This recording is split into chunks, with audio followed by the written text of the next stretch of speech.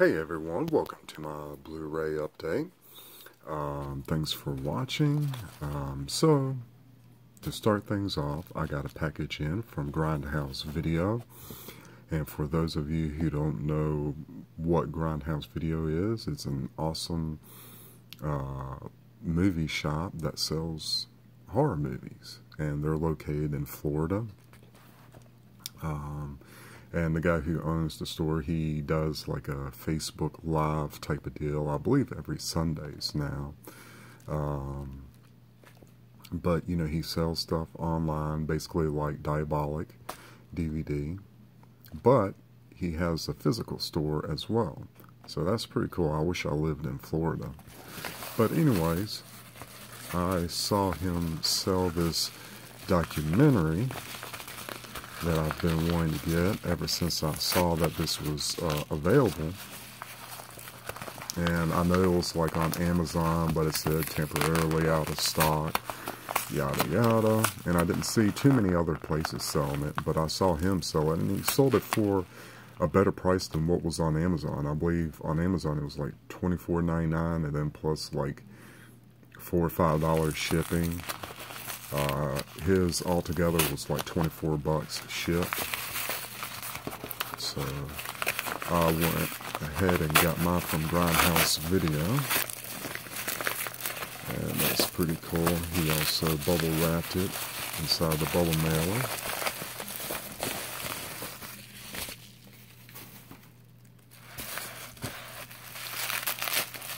And from looking through the bubble wrap, you can probably tell what it is.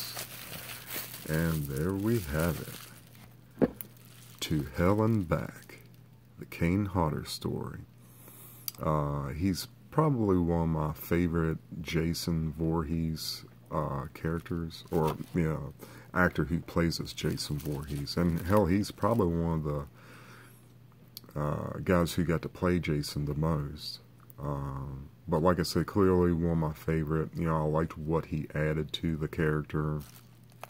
You know, he almost puts you in mind of a shark. You know, his head turns and then his body moves. And, you know, just a big motherfucker. I mean, I know he wore like a bodysuit and stuff like that, but I mean, hell, as you can tell, the dude's pretty damn big himself. And then you add that bodysuit, and it just definitely gives him that more intimidating look to him. And this is supposed to be like his sort of like his documentary, you know, how he grew up, you know, like he used to be bullied and stuff like that. But some of this tells you like some of the movies that he, you know, talks about or what have you. And there's a spine. And you get Blu-ray DVD. It's a Blu-ray DVD combo. And there's a look of the man himself. Over 90 minutes of deleted scenes, and you get trailers. And let's see. It's 106 minutes. It's region free. It's in color, of course. You can probably get this from CaneHodderMovie.com. And it's also available on the Android market and the iPhone, you know, whatever, iStore, whatever. Let's see. To Hell and Back is the harrowing story of a stuntman overcoming a dehumanizing childhood filled with torment and bullying in Sparks, Nevada. After surviving a near-death burn accident, he worked his way up through Hollywood, leading to his ultimate rise as Jason Voorhees in the Friday the 13th series, making countless moviegoers forever terrified of hockey masks and summer camp. Featuring interviews with cinema legends including Bruce Campbell, Robert Englund, and Cassandra Peterson. To Hell and Back, the Kane Hodder story peels off the mask of Kane Hodder, cinema's most prolific killer in a gut-wrenching but inspiring documentary. Yeah, and I've also seen him like small scenes in like Best of the Best too, and like tons of movies. But Friday the 13th is, you know, where he got his, you know, fame from. So that is To Hell and Back, the Keen Hodder story. I can't wait to check this out. And some of these others are basically recaps. So, of course, I got Supergirl on Blu-ray. It's from the Warner Archive collection. And there's your list of bonus features.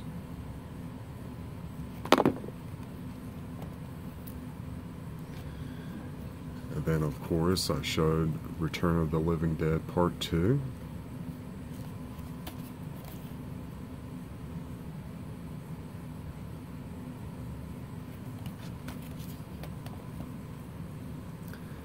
And then I picked up A Quiet Place. I've heard a lot of good things about it, so that's why I picked it up. And plus, too, I never got to check it out in the theater. It stars Emily Blunt and John Krasinski.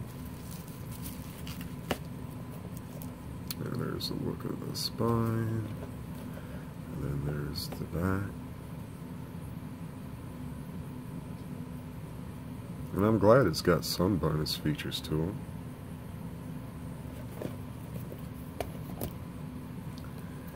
Then I picked up Ready Player One. I've heard some mixed things about it, but you know what? It's a Steven Spielberg movie. I haven't seen a Steven Spielberg movie in a long time, so I went ahead and picked this up. And plus, too, I like a lot of the 80s references that this movie makes. And from the trailer, it looked really cool. Yeah, I think it's cool. It's got the Iron Giant, King Kong. A lot of really cool references in this movie. And then I picked up The Magicians, Season 3. I missed this when it was on TV, so I went ahead and picked up the Blu-ray. It's a damn good series. I mean, it's so good. You know, I've been sort of savoring it because I haven't even finished the first season. You know, I know that's bad, but, you know, it's just so good. And, you know, I really like the characters. I like the story. If you haven't seen The Magicians, I definitely recommend that.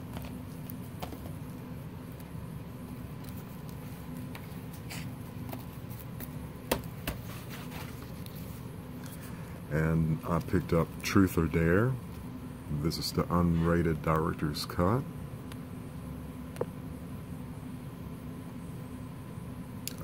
I don't know anything about it, although I did hear some not so great things about it. But, you know, the trailer looked interesting, and, you know, I just wanted to check it out for myself. You know, some things that other people don't like, I might like. So that's Truth or Dare.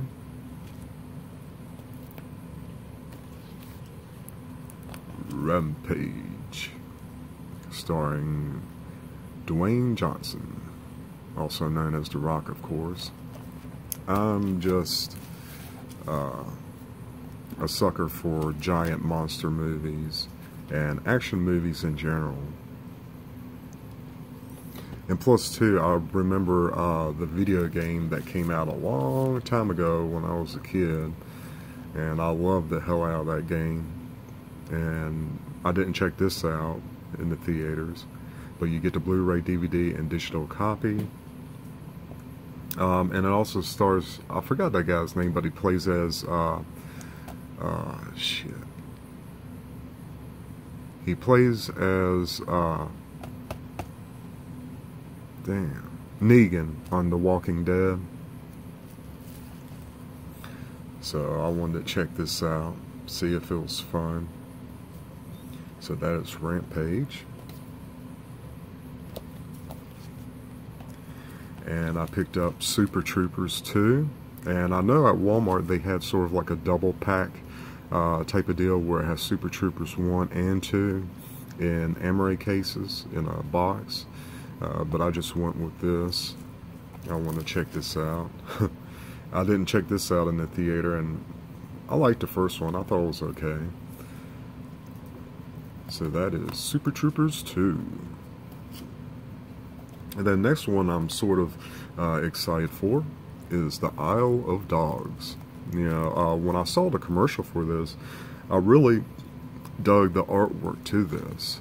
And I was waiting for it to come out in the theater because I know at the theater I go to, they had like a bunch of signs and stuff like that for this movie, but I never seen the trailer to see that it was out. And it's done by the same person who did Mr. Fox. Let's see. I can't.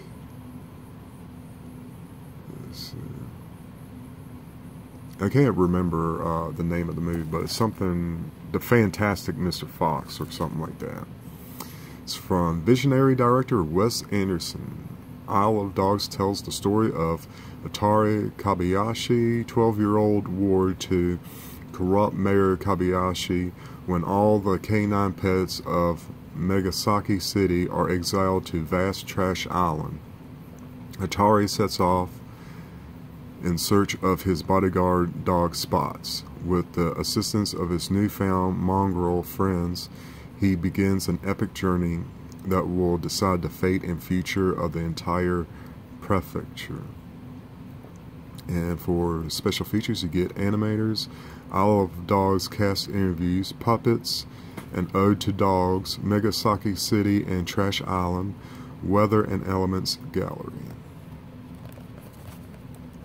Yeah, like I said, the trailer looked really good, and I liked the look of the animation. And this also had one of those double packs at Walmart where you get this and Fantastic Mr. Fox. But I wanted to get this on its own. So that is Isle of Dogs. And I like the slipcover, it looks really nice. Now,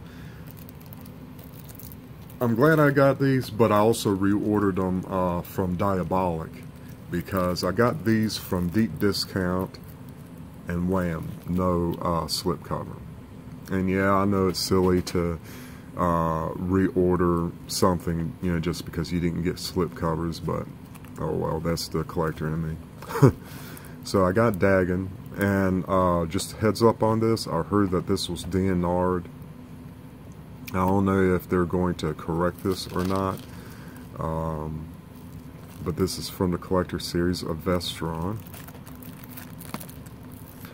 And you do get some bonus features, and it's been years since I've seen this movie. Last time I saw it, and it gives you an idea, is when it first came out on DVD to rent. So that's how long it's been since I've seen the movie. And on the back it says, based on a short story by H.P. Lovecraft, the undisputed master of macabre. Dagon follows Paul and his girlfriend Barbara as they celebrate the success of their new company on a yacht off the coast of Spain. When a sudden storm smashes their boat on a reef, Barbara and Paul swim to the nearest town for help.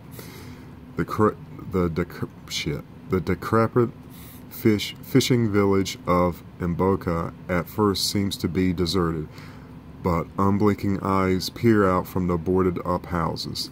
The strange inhabitants offer little help to the stranded couple. By nightfall, Barbara is missing and Paul finds himself pursued by the entire town. But a town of what? And for bonus features, you get audio commentary with director Stuart Gordon and screenwriter Dennis Paoli. Audio commentary with director Stuart Gordon and star Ezra Godin. Interviews, Gods and Monsters, a discussion with director Stuart Gordon, interviewed by filmmaker Mick Garris. Shadows over Mboka, an interview with producer Brian Usna. Fish Stories, an interview with S.T. Joshi, author of I Am Providence, The Life and Times of H.P. Lovecraft. Vintage EPK featurette, archival interviews with Stuart Gordon, Ezra Godin, and other cast and crew. Conceptual art gallery from artist Richard Raphorst. storyboard gallery, still gallery, theatrical trailer. And of course it's from Lionsgate. It is all region. 16 by 9 widescreen. It's 98 minutes and it's from 2002. Wow, I can't believe how long it's been. So that's Dagon. And it also has reversible art, which I'll get to that. And then this is the collector series of Beyond Reanimator. I like this movie, but I like the first two a lot better. You know, after the first two, they sort of went downhill, but I still enjoyed this enough to pick it up. With the special features, you get audio commentary with director Brian Usna, isolated score selections, and audio interview with composer Xavier Capellas, Beyond and Back, an interview with director Brian Usna, Death Row Sideshow, an interview with actor Jeffrey Combs, Six Shots by Midnight, an interview with St. Joshi, author of I Am Providence, The Life and Times of H.P. Lovecraft, production art gallery by illustrator Richard Rapporst, still gallery vintage EPK featurette, Dr. Reanimator, Move Your Dead Bones, music video, and theatrical trailer. And this is also all region. And it's 96 minutes. It's from 2003. So that's pretty cool, like a year after Dagon. And let's see.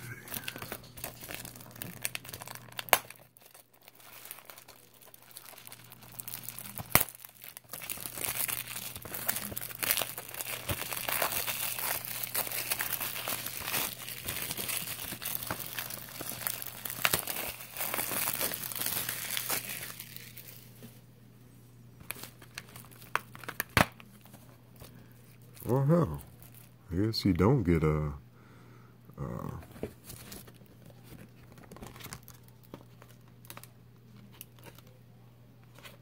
I would have thought that you would have gotten a changeable thing, but I forgot they don't do that. Well, that sucks.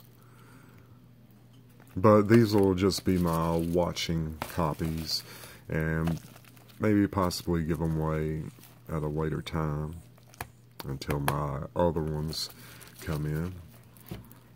And then the last thing I picked up, and I'm so glad that this finally came out, I Am a Hero.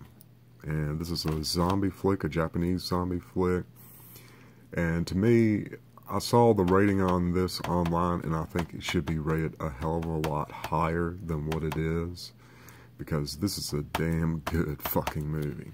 And pardon my French, but it's a really good movie. If you like the movie Train to Busan, you'll like this movie.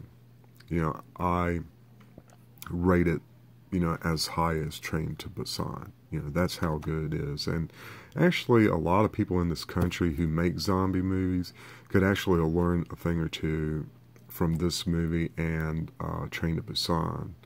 I mean, you know, you get the emotion, you get the horror, you get the gore. I mean, it's just fantastic. The first time I saw this, you know, and I sort of cheated because, you know, I couldn't see it anywhere or anything, and I saw it on YouTube. You know, that was the only place that I knew of. And then after I watched it and I loved it, I was trying to see if I could buy it or something like that. And I've seen some special editions, but I didn't get it because, you know, I didn't want to take a chance of the bonus features not being English friendly or whatever. And plus, too, you know, $60 for one movie, and like I said, it's eBay, so things are overly priced. But we finally got this released on Blu-ray, and heads up, this is only subtitled. I don't think you get a US audio dub or anything, which is fine by me, because when I was watching it online, I didn't even pay any attention to any of that. I mean, it is so damn good. So on the back it says, based on the celebrated horror manga I Am Hero comes a live-action film adaptation that's bound to get your blood flowing. 35-year-old assistant manga artist Hideo Suzuki leads an unsatisfying, tedious life to cope with his day-to-day stresses. He fantasizes scenarios where he's overcome with confidence and bouts of courage, but that's just what they are, fantasies. And yet when a virus outbreak hits Japan, turning the infected into mindless cannibals, Hideo is forced back to reality. Equipped with his shotgun amidst seemingly insurmountable odds, now's his chance to rise to the occasion and become the hero he's always daydreamed he could be, even if it kills him. Extras, Japanese trailer, Japanese teaser, and trailers. So yeah, you get English subtitles. It's in Japanese, and it's region A locked. And it's put out by Funimation. Extra runtime is 2 minutes. Feature runtime is 127 minutes. So just a little bit over 2 hours. And I'll leave a link to the trailer in the description. But I highly recommend, if you like zombie movies, good ones, then this is definitely one to get. And this would make an awesome double billing with Train to Busan. But that is I Am a Hero. And like I said, it's an awesome fucking movie. You know, don't let those stupid people online, you know, sway you away. It's a good-ass movie. I highly recommend it. So that is what I picked up. I want to thank all of you for watching. And I want to thank some of my new subscribers for subscribing. Y'all have a great one. Until next time, I shall see y'all later.